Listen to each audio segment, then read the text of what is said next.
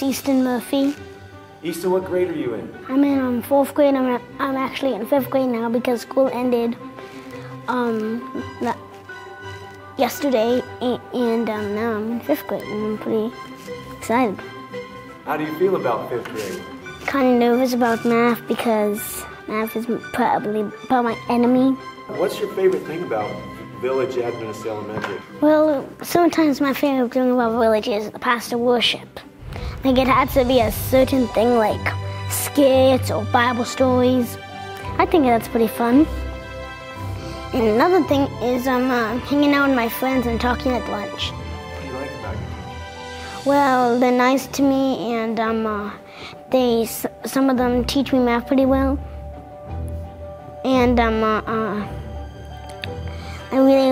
really excited about 5th grade because there's a new teacher there, Miss B. I'm really excited to see.